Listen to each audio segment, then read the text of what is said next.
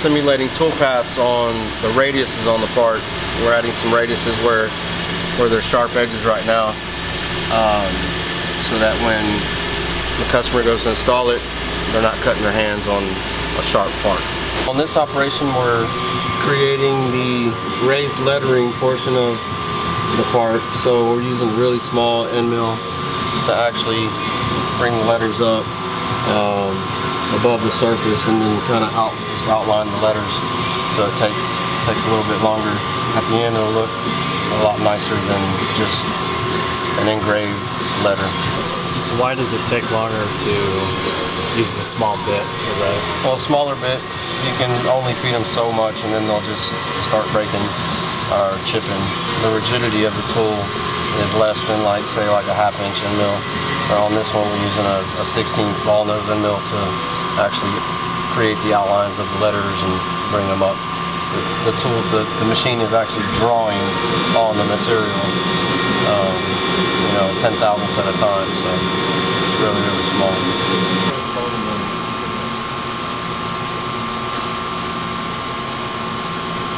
All right, now we're gonna make some hose. Some hose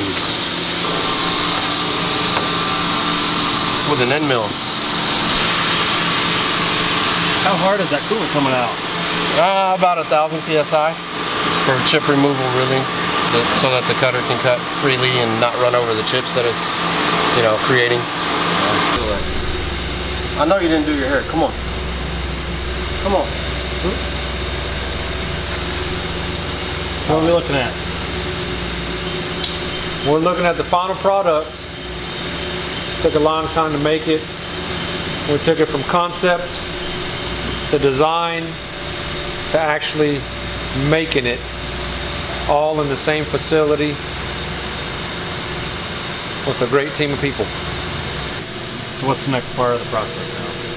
Next part of the process is taking it off of the machine, cleaning it up, and fitting it onto the blower, the bottom end of the blower. Make sure it fits, and make sure everything's good. And letting Steven see it and see how he likes it, and give us his feedback on it. If he doesn't like it, then he can throw it through our window and we'll make something that he likes. Come on in a little more. Come on in, Jay. Come on in.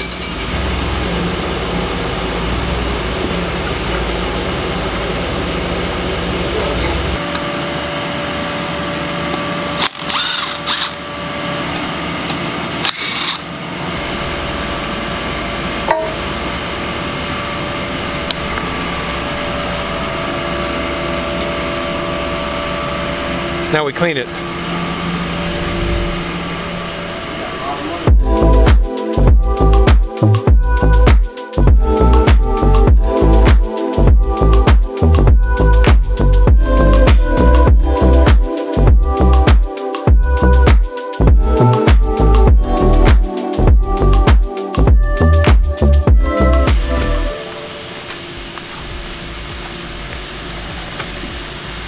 Take one. It didn't work. Damn it, it's not sharp enough. I gotta hold it tight. Uh-oh. Oh. I gotta go over that one. Hold it out. Take two. Take 3. Take 5. You want to go and tear the paper first? Hold on. Okay. I don't think we're gonna cut it. Huh? I don't know. It's not as sharp as it was. It's not as sharp as it was. What happened? What'd you do to it? We rubbed on it. Rub one out. Rubbed on it. It's not as sharp as it was.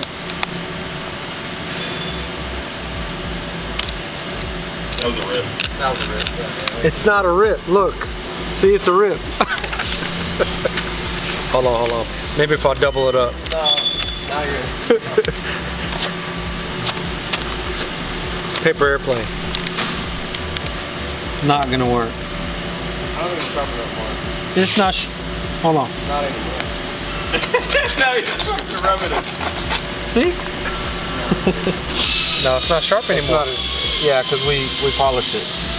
Yeah. No. Yeah, he messed it all up. Yeah. That's what happens around here. Either way, though, pretty sharp. I mean, the best way to see, Sean, is look. Let me see your finger. Hold on, I'll show you right now. See how sharp it It ain't is? gonna reach up that high, fool. You have to bring the lid down.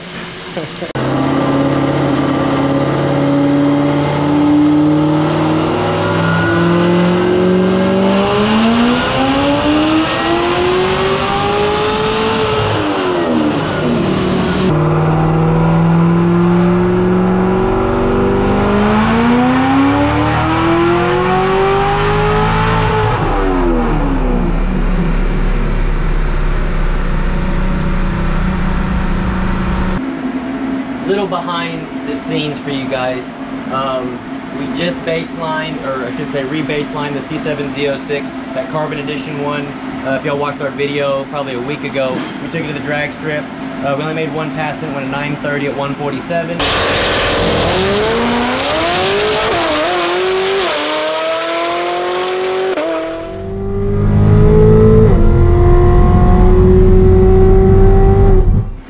The customer was happy with the time.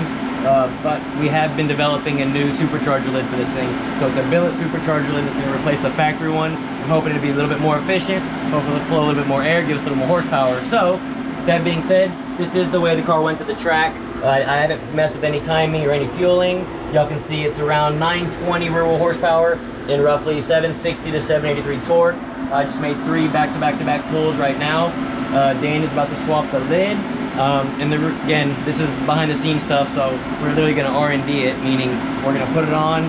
It might not pick up anything. Hopefully it does and we're all good, but if it doesn't, that's when we can go back through and make our changes that are needed and come back tomorrow or the next day and try it again and keep testing the product until we're happy with the results.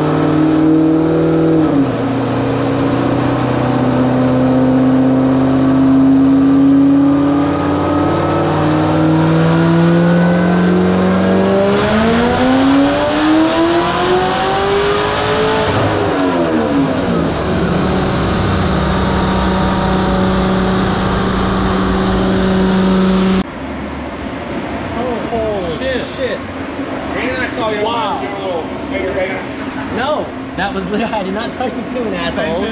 Same timing, same everything. Check the fuel. How much did it make any more boost? Let's go off the exact, let's go off the best. Maybe slightly better, slightly more. Let's go off the best run before. I was expecting like 10, 15. That same. Holy Wow. I mean, between those two, I mean, let's just average 920, let's say, right? Between those 3 pulls. Yeah, you're talking 43 rear wheel horsepower and over, what is that? Almost 40 rear wheel torque.